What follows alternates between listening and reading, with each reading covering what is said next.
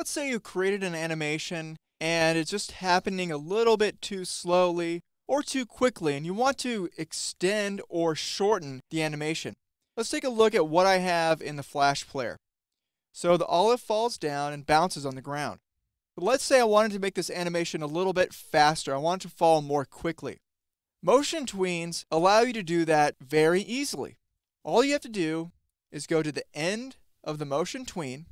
So I have my last frame here, and then hover your mouse over the end of the frame span. Notice your cursor updates to show an arrow on the left and the right. From there, you can simply click and drag to adjust the duration of your animation. Now this is going to expand or contract your animation, including easing effects. So I can set this anywhere I want. Let's say I go to frame 200, and I'll test the movie and see that it's a little bit faster.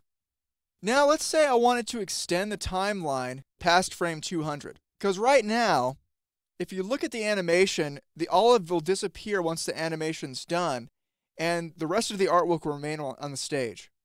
So let's say we want the olive to stay on. Now, the intuitive thing would be maybe to add more frames to the olive layer.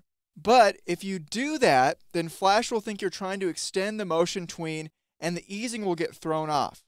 So the best thing to do is to select the olive on the stage. So I'll have to unlock the olive layer in my file, copy the olive, create a new layer, create a blank keyframe on the frame after the last frame of your animation, and then paste the artwork in place.